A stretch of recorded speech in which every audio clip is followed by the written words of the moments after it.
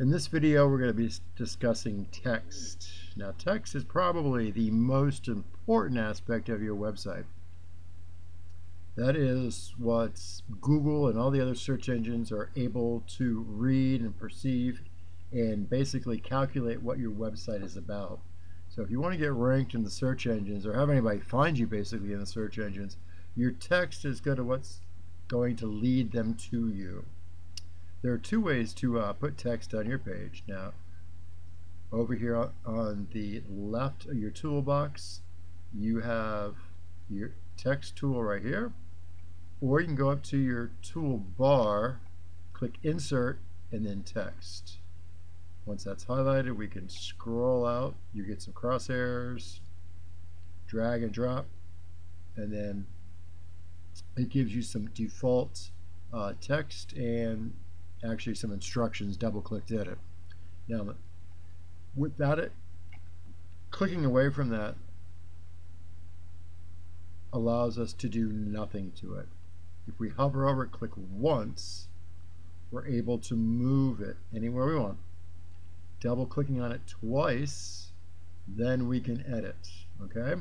Now, once I'm gonna click outside of the text box. Boom. And you'll see the toolbar change to the generic toolbar, wherever it was before we started working with our text. Once we double-click on the text, it changes into the text tools. Now, these text tools are pretty much basic Windows application text tools. We can copy, paste, delete. We could change our fonts. I'm going to change this to Comic Sans. Oops, sorry. First of all, you have to highlight your text. Comic Sans. We're going to change this to like let's say a 14. Okay, we're going to bold it. Let's change the color to this ugly purple. Boom. Okay. So we get bold, italic, underline, blah blah blah. Right justify. Left justify, center justify, right justify. Oh, I'm sorry. This is that is just plain center. This is center justify. Headers. We can add symbols, copyright notices, registrations, bullet points. Find, replace, select all. Find and replace are great when you have a large paragraph. And let's say you have just one word in the entire paragraph that repeats itself somewhere and you want to change it. You can do it once and it'll change it throughout the whole thing. Lorem ipsum is good when you're designing pages and you want to just put in some filler text. Doesn't mean anything. You just want to create some space to see how it's going to lay out as you're working with the design. So let's just say 2 paragraphs of lorem ipsum. Okay? And there we have our 2 paragraphs of lorem ipsum. Now, once again, we can click on once, and then move this all the way to the top of our page because we have it kind of down. And I'm just moving this up, centering it to the, or moving it up to the upper left-hand corner of the page. Okay. Now, we have our handlebars once we're in editing mode, and we can stretch this however we'd like. So I'm going to stretch this out.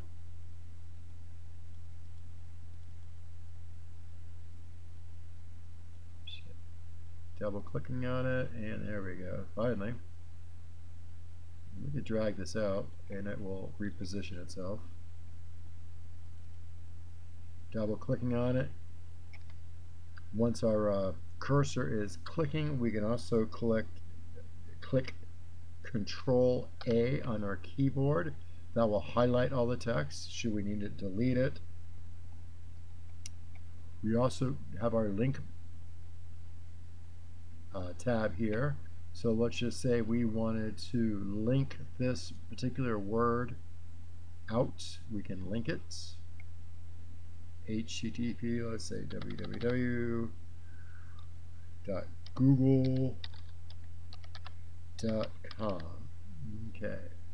Okay, boom, there we go. And we'll get into talking about the presets for our links a little bit later, but as you can see, this is a link piece of text. So we can actually F5 it or preview our page. And there's our text. And if we hover over the top of this, as you can see down here at the bottom, once I hover over it, it'll say google.com. There you go. All right. And that's how you would link your text. Now, let's delete this just because I don't want to deal with it for the moment. I'm going to Control A. I'm going to change everything down to a size smaller that I can deal with. There we go. And change it back to Arial. There we go. And let's change it back to something a little bit more soothing to the eyes, like black. There we go. All right. So now, let's deal with these fonts up here for a second. If we click the arrow key, you will see a listing of fonts here. Now, these, as you'll notice, are not going to be all the fonts that are on your computer. These are all the fonts on your computer that WYSIWYG Web Builder has found to be web-safe fonts. Now, web-safe fonts mean that 99.9% of other computers around the world are going to have these fonts loaded on their computer. And that's important because you want your website to look the same to each visitor that comes to visit your site. Now, you can display more non-websafe fonts here, but I don't see the purpose in that. The only other purpose in that would be is an alternative option, and that is to change these fonts into a graphic. Now, that would be great for a very stylistic purpose and used in limited applications, but as I stated before, you want the search engines to be able to read what's on your site. If the text is changed or converted into an image, it can't read them. So you'd want to use that option very, very sparingly. And let me show you what I mean by that. I'm going to delete that text box. I'm going to come in here and we're going to go to Insert Text. Okay. I'm going to highlight this.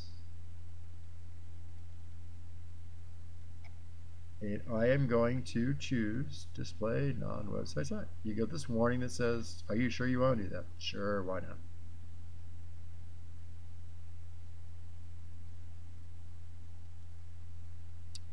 Alright, once it did that, now it opened up every font I have on my computer. I'm going to find something rather bizarre. Let's do this. Where was that one? 4.6. There, this one here. Boom. Alright, let's change this one to something bigger so we can all see it. Alright. This is, I don't even remember the name. Double click on it. It's Boister Black. Alright.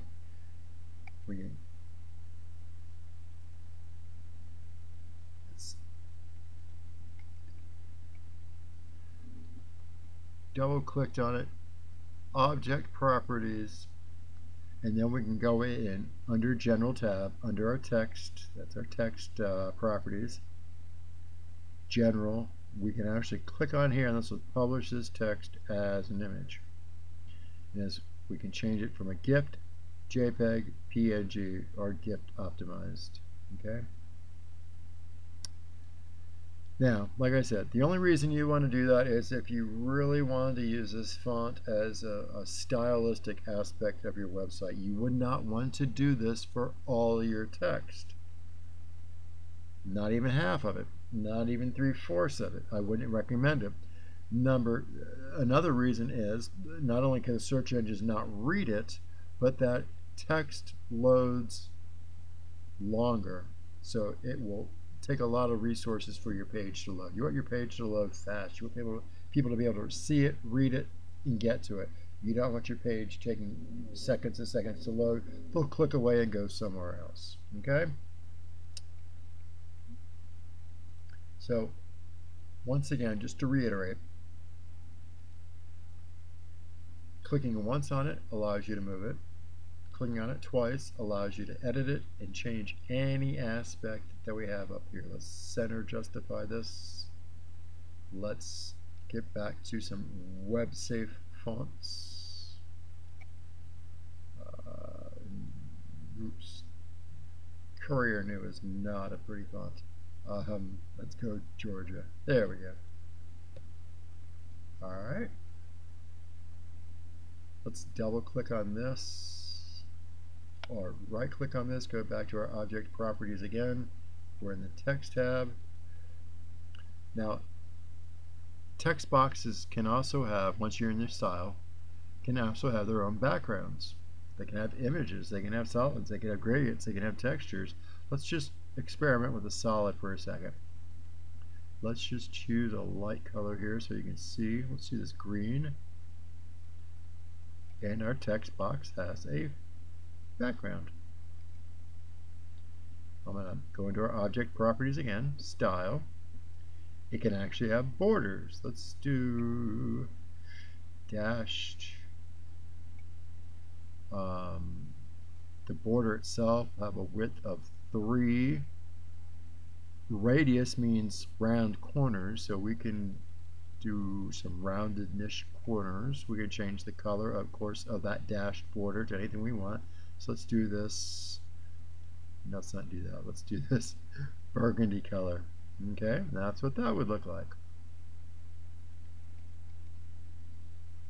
Go back into our object properties, style. No, let me move this out of the way. You see how cramped that is in there? We can actually go into our padding and we can give it some space. We can give it like 5, just randomly picking some numbers. 5 pixels on, actually the left and right is okay in this particular object. Let's do top and bottom of 5, and you'll see this increase here. Okay, boom. See, so we gave it some space there by just adjusting the padding. Object properties, style. So we got a green background, we got a red dashed border with a radius. As you can see, it's kind of curved there. We got a radius of 10. The 3 of the width represents the pixels thickness of that border there. Padding.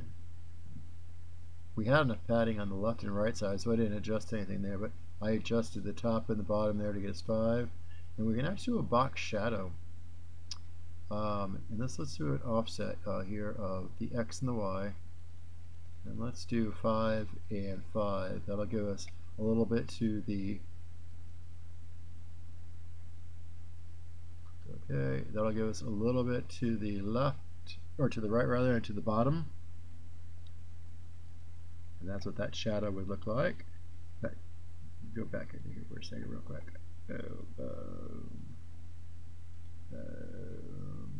And unfortunately, shadow does not have a radius, so that's why you're getting that square image. But you should be able to offset that by playing with the blur a little bit here. Let's see if that helps. I added a blur to it. There you go. See, that blur takes that harsh edge off. So if you're going to use a radius on your border, and then you're going to use a drop shadow, I would suggest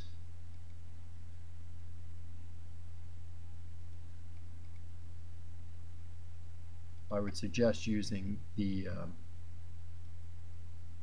a blur with that. Sorry, I was losing my train of thought there. But yeah, if you're going to use a box shadow, definitely, if you're going to have a radius on your border, I would blur it slightly just so it takes it, so you can't see that squareness there. And once again, you can also change the color of that drop shadow to whatever you want. Let's do that. See, so all right.